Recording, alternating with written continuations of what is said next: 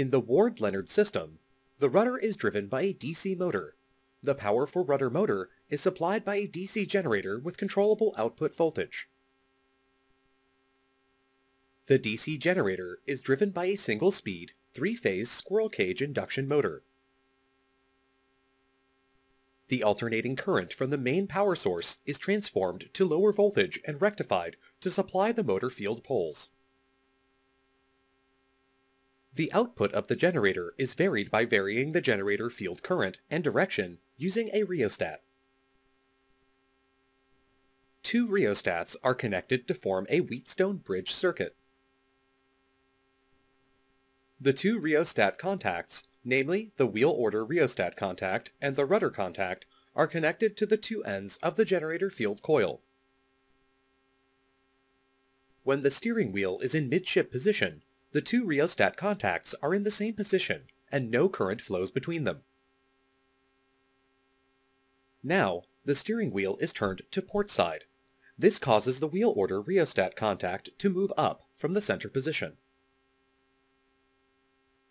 Due to the difference in voltages between the two contacts, the current will flow through the generator field coil. The generator develops power and supplies to the rudder motor, which turns the rudder to port side. As the rudder turns, the rudder rheostat contact moves up, and as the rudder reaches the required angle, the rudder contact will reach the wheel order contact position. The current flowing to the generator field coil will stop, and the rudder motor will also stop turning the rudder.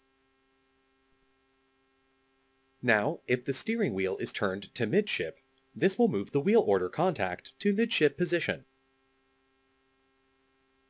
The current to the generator coil will flow in the opposite direction, and the rudder motor turns counterclockwise, turning the rudder to the opposite side. As the rudder reaches the midship position, the rudder contact reaches the position opposite to the wheel order contact. The current flowing to the generator field coil stops, and the generator output voltage to the rudder motor stops. The rudder stops at the midship position. The same process continues for all the wheel orders.